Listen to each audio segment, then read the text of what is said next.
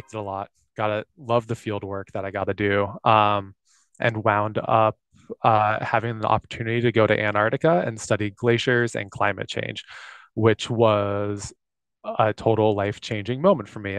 It was first off just really cool to get to like go see the South Pole and stuff. And something that's a once in a lifetime opportunity. I don't think I'll ever get to do again.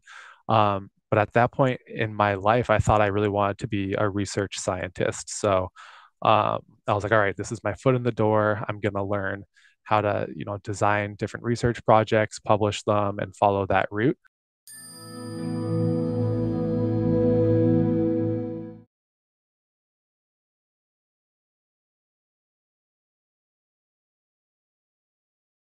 I'd say the first time I was introduced to environmental science was when I was a senior in high school.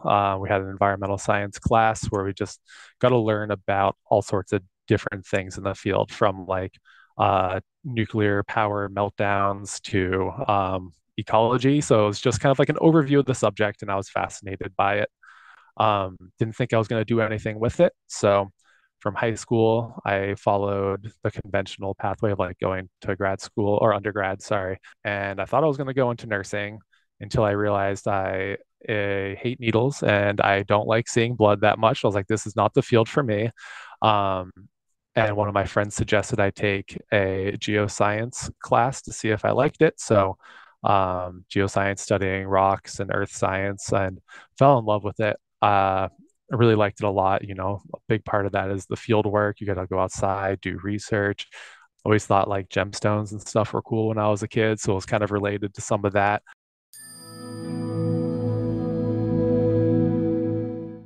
And surprisingly, when I got there, I really liked the research, but I realized I didn't want to be a research scientist because so much of it is, finding answers to questions you have and hoping someone else will find value in them. I've told people before, like, all right, I recognize like I'm kind of selfish in that I want to see results come from the work that I do. And there's no guarantee when you're doing research and publishing papers that will happen in your lifetime. So I realized that about myself through that experience, and from there shifted to trying to figure out what sort of career I could have where I'd be creating more immediate change in the world around me.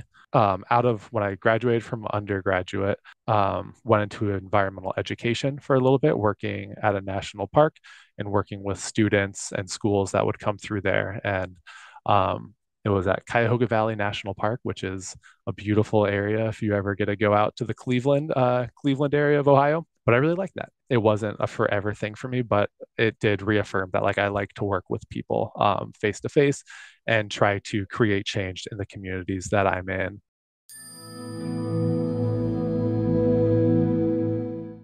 I thought I was going to pursue environmental education, went to graduate school to do that, and surprisingly wound up studying birds, which is not what I thought I was going to do. Um, but it was a good avenue into learning more about how you can take research and apply it to the communities around you. So it was this nice blending of a couple of the different things I had gotten to do up to that point in my career of, research, academic side of things, which I do still really enjoy, but then blending it with working with communities and looking at environmental education.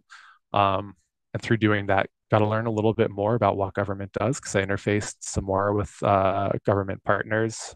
After that, I wound up there working for the Oregon Department of Environmental Quality on their data team looking at stormwater permits, which is what eventually segued into the job that I have now. So I was in data for a little bit there and transitioned out of that into permit compliance and environmental program work, which is what I'm doing now.